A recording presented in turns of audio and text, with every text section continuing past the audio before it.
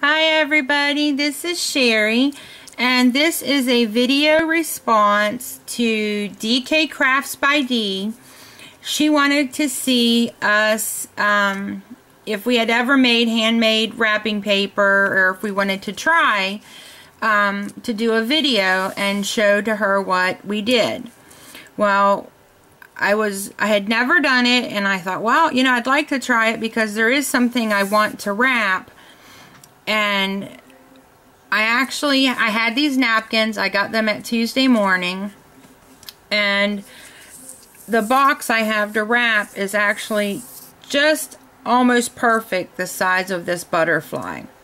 So this is going to be on the top of my package, but I wanted to make, I wanted to make sure I had enough. So I didn't use the white part, which I really kind of like, because if you hold it up to the light, and I don't know if I can do it this way or not, but if you hold it up to the light, it almost looks like stained glass without the white backing.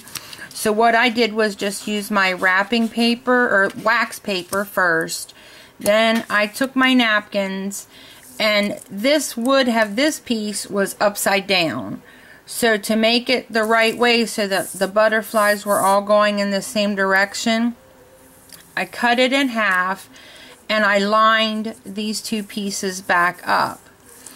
And then I decoupaged it to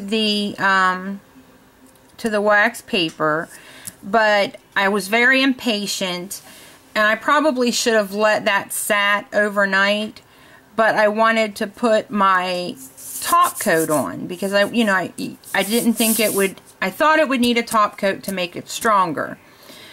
So I went ahead and I put the top coat on. Well, then it caused it to lift from the wax paper in some places.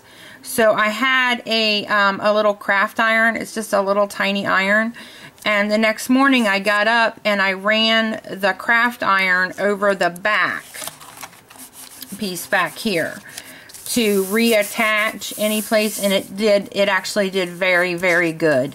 And I was real tickled with how it turned out. And now I know that I can make, you see all these beautiful napkins now, and it's just almost a shame to use them because they're so pretty.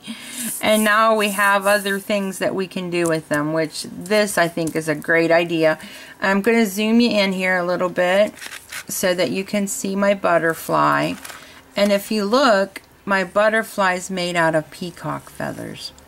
And I just thought that was so elegant and so pretty. And I think because I ironed it, I don't know, in some places it's clear or it's translucent, and in some places it's not. I don't know if it was the napkin. I don't know if it was because of the way I decoupaged it. I don't know if it was because I used the iron on it.